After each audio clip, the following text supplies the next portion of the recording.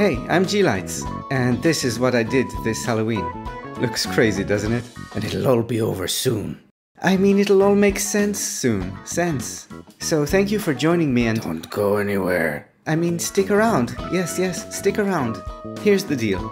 So every month, the evening before Christmas, the Grinches at EnjoyRust and myself organize special Rust community events, where players can participate and win skins and such. More information in the Discord address in the description. And I've decided to start recording these events, as there's always lots of laughs and rivers of blood. So get yourself a beer and delicious man flesh. And let's begin.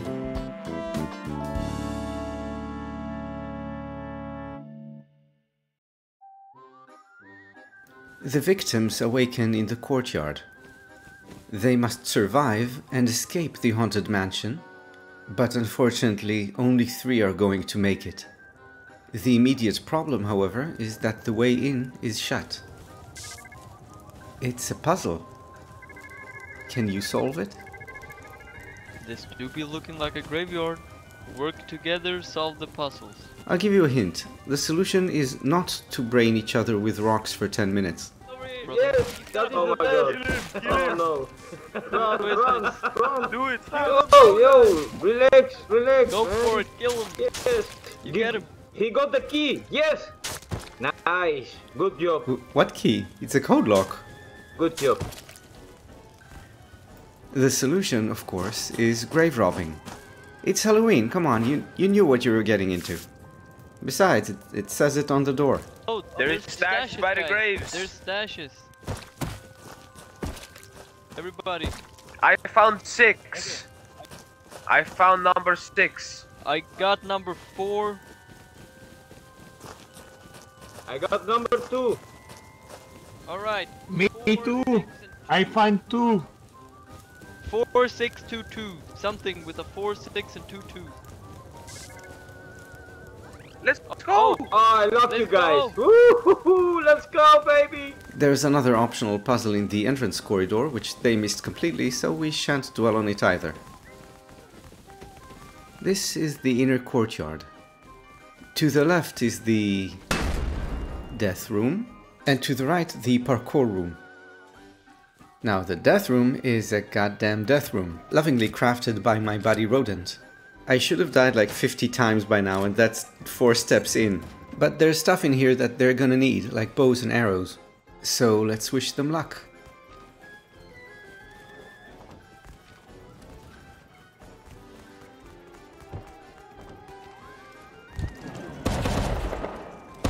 Holy shit. Oh, those tears of joy, how they kept flowing. We could boost each other, I guess. Yo, there is a box there's here. traps. Guys, we got this. Boys, if we all run at the same time, we can do it. Everybody, come here, everybody. We all run together. Okay, us 3. Let's go. 3, 2, 1, go, go, go! Run straight, run straight. In the end, they did get the bows and stuff, but at what cost? Meanwhile, in the main courtyard, another group solves another mini-puzzle, clearing the way into the parkour room, which I designed. No, I designed. It was a collaboration. So this is the first one in. Let's see how he does on the left side of the parkour room.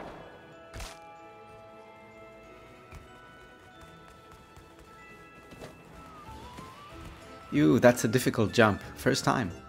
Great awareness on the traps too. Yeah, you gotta stand on this ladder and then jump to the other one. I'm hungry. Can you wait? I promised you rivers. Rivers of blood. Yeah. It's actually infuriating how well he's doing. What are you, Coffee Raj or something? Who is this guy? Yeah, now you have to backtrack over here, which is also not exactly intuitive. He's almost made it. First one in. I've never been so mad. Ah, that's better. Now let's look at the other path. This one's actually the easier side. You just jump from here to here, then here, there. You go that way. I don't know why they kept insisting on jumping here. I mean, it's not that complicated. This is hard. I don't think anyone actually made it on this side. Look at them piling up. And you know what? It's not all my fault. I mean, look at this mutinous crew. Here's one carefully resetting the traps behind him so that everyone can enjoy them. The Tesla coils go off at absolute random, by the way. And I swear to God that this is just a beautiful karmic coincidence. And I guess there is some superficial similarity between this and UKN aim practice, though I understand why this would happen. At one point, vandalism was also on the table. Shoot out the electric coils. But cooler heads prevailed. Don't destroy the coils, they are part of the parkour. Okay. Oh, damn. And after about 10 minutes, one finally managed to brave my little parkour room. Well, technically speaking. Crispy. Compliments to the chef. Anyway, it took about 10 minutes more for success to be achieved. They slew the chef, which was pre-damaged, got this ladder, put it here, and the vanguard is now scouting out the next room.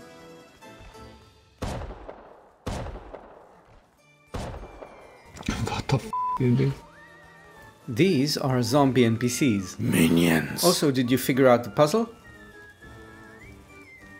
Granted, it's a lot easier when not being murdered by zombie NPCs. Boys, we need the bow! Damn, are those zombies? So using the bows from the death room, they cleared out the zombies, and one of them figured out this jumping puzzle where he got a couple of revies. Then came the obligatory, if somewhat unexplainable, PvP stage of the arena.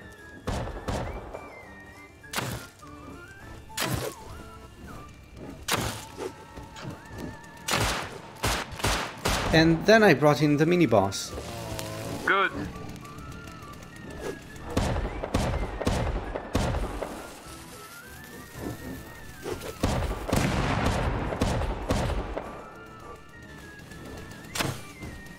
Probably by luck they figured out the right strategy, which is to spread out, Kill the zombie.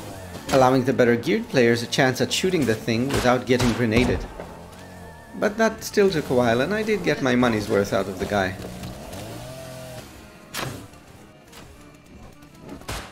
And after the horrors of war came a period of peace, cooperation and prosperity as they tried to figure out the puzzle. Here, pistol bullets on the ground. Can you Revo, rest me, pistol please? bullet behind you. Pistol, yeah, I'm resting you. Pistol bullets behind you, dude. Thank- Revo, dude. Revo. There's Here, 100. take. 100 bullets. Thank you. Yeah. I think You want to hear a joke? I do? Why do American girls only walk in groups of 3, 5 or 7? What? Because they can't even.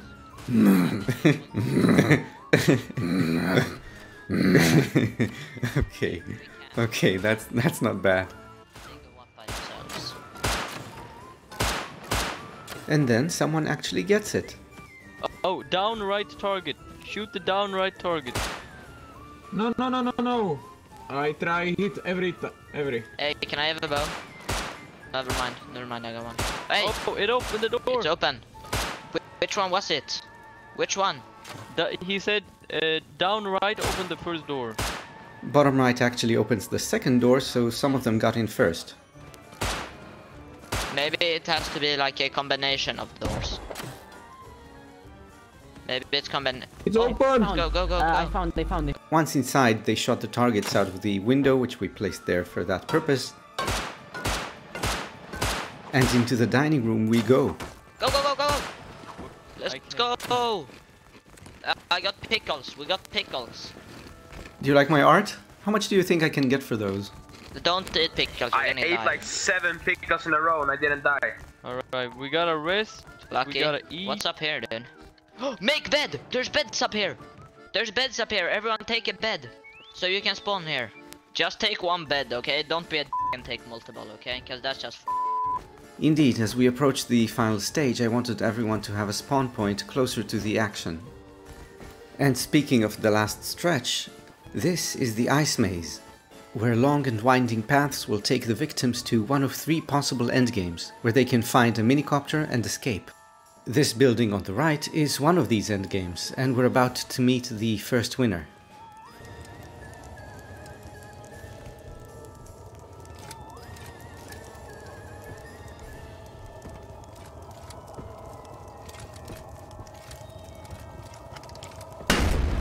Neither of these two is the first winner. Generally in FPS games, it's known that players don't look up so much.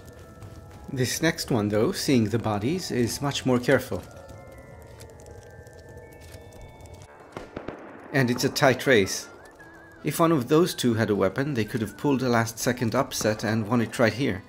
But they don't, so they didn't. And there goes our first winner. All that shooting in the background, by the way, that's the 2 other endgame arenas. Here, let me show you. Through the maze you reach this door, which welcomes you in. Unfortunately, it also closes automatically behind you, and here, well, is not a fun place to be. But we did hide a bunch of respawning weapon caches in the earlier parts of the maze, so that players would have at least a fighting chance. At the end of this first arena, there's a little safe house where players can gear up for the final fight.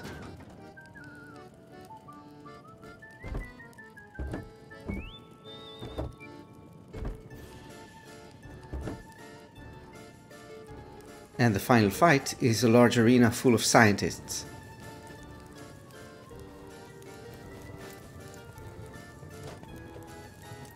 Note the graves. Now at the end of this, a locked door. Where to find the key, I wonder? And beyond lay our means of escape, and sweet victory. Oh, and I'm taking my time showing you this because goddamn Rust players can't do riddles or parkour to save their lives, but those hours on UKN pay off. They cut through these arenas like Ju Se-hyuk through a Malin topspin.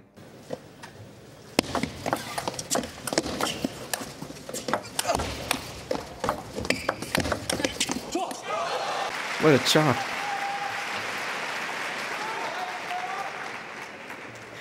Bang! So that's pretty much what the players did to my scientists. A bit anticlimactic, I know, but there you have it. This one guy just made it through like it was nothing. Well done, man. In the last arena though, we actually got a surprise ending. This guy was the first to find the key, and so he shut the door behind him, like you do. And that makes sense, that's how you win, that's how we set it up, 1 key. But then he comes back, opens the door and lets this other guy inside. And it's not like the event description was unclear. 3 minicopters, 3 winners. But they stuck together anyway, through to the end. No backstabbing or anything. I mean, at least not intentionally. Did you catch that? Almost snatched defeat from the jaws of victory right there.